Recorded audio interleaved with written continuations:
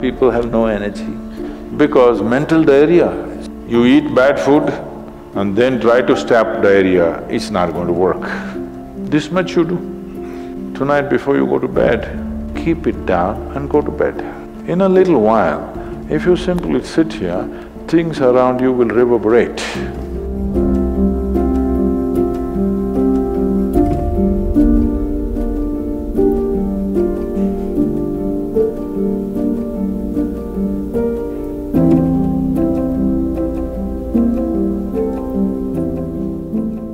Is it possible to do it without using specific mudras, whatever? Yes. These are all small help, little assistance. You don't see a Shiva or a Krishna holding mudra and sitting like this, simply intense. Nor will you ever see me sitting like this. No, you will not see me practicing Shambhavi or this or that. If I just close my eyes for 20 seconds, I'm done. I'm ready for the day.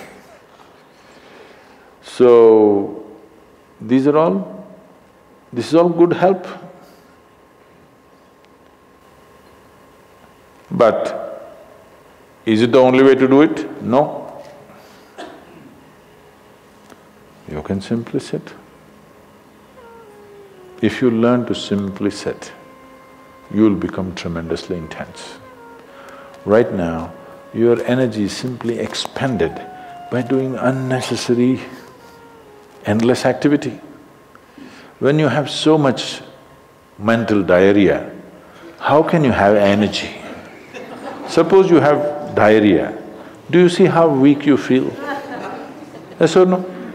Right now this mental diarrhea, that's why people have no energy. They want to just eat and sleep all the time, because mental diarrhea, it's very exhausting. If you have physical diarrhea, you know how exhausting it is. Yes? This is also equally exhausting.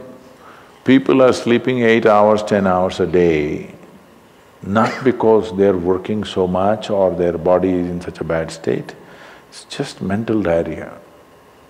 If you stop the mental diarrhea, there's enough energy to make this very, very intense. Now how do I stop mental diarrhea? If you have diarrhea, physical diarrhea, what is the first thing to do? Huh?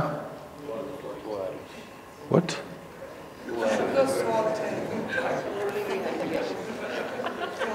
Yes, run to the toilet, I know that.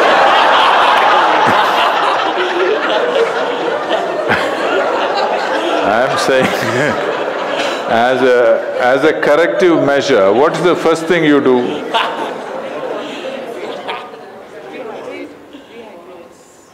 No, as a corrective measure, what is the first thing you do? First thing is stop eating, right? Yes or no?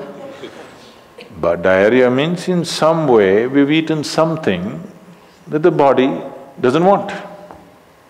It's trying to throw it out. Yes?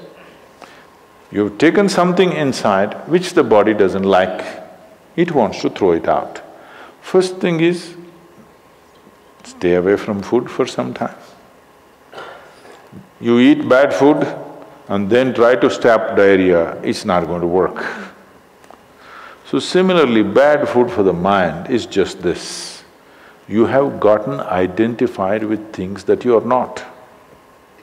The moment you get identified with things that you are not, mental diarrhea is inevitable. It's bad food for the mind. Now it will run endlessly, do what you want. You do any damn meditation, you say Shiva, Rama, it's not going to stop.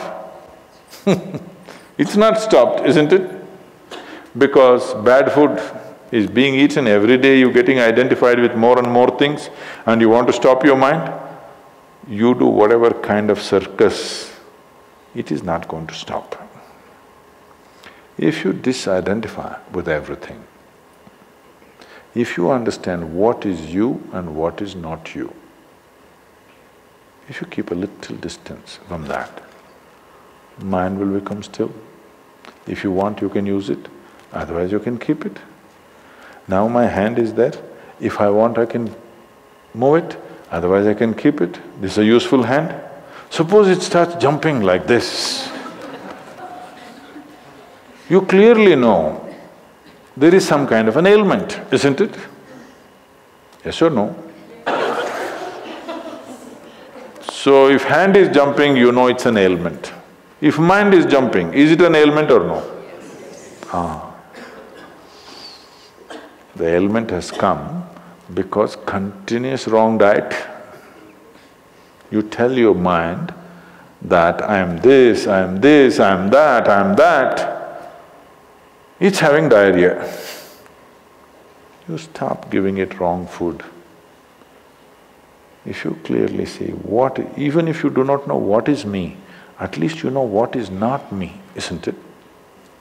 This much you do. Tonight before you go to bed, sit on your bed and sit down and discount everything that is not you. This house in which you're living, is this me? No.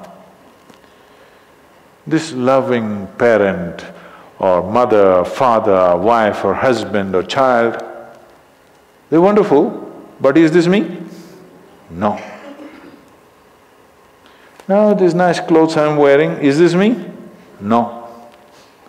Now my body, I like it, but is this me? No. Now I'm having so many thoughts, is this me? No. Now I'm having wonderful emotions, is this me? No. Like this, everything that's not you, before you sleep, keep it down and go to bed. Tomorrow morning, you will wake up considerably more intense than today. Every day you do it. In a little while, if you simply sit here, things around you will reverberate. Really. I was in… a few years ago, couple of years ago, I was in America and this is a very typically American question. This lady comes up to me and she's very angry. I've been doing this yoga for last 35 years, nothing happened. But you went and just sat on a rock and things happened to you. This is not fair. Where is that damn rock?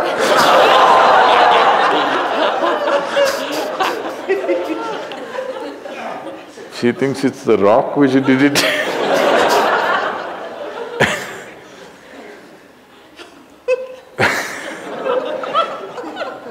The only sadhana that I did in my life is, right from my very early age, though I was very actively involved with everybody around me, I never identified myself with my parents or my siblings or my endless number of friends or the society or the religion or the country or anything around me. Never identified. Not that I was not involved, I was very involved, very active. Even today I'm very active and involved, but not identified. If you don't identify with anything, there is enough energy in this to become intense. See, I want you to understand, your life energy right now in this body, how many things it's doing here as you're sitting here? Hello, do you know the complexity of activity it is doing? Every cell in the body, your liver, your kidney, your damn spleen and all kinds of stupid things that we cannot even figure even today. Yes? Just see as you sit here, how many things this energy is doing. Obviously it must be intense to do all this. You are not able to experience it because of diarrhea. When you have diarrhea, that's how you feel, isn't it? Yes or no? So that's how it is. Stop the diarrhea. Stop eating bad food, diarrhea will stop. Once diarrhea stops, there's enough energy in this to sit here and reverberate in a very intense way.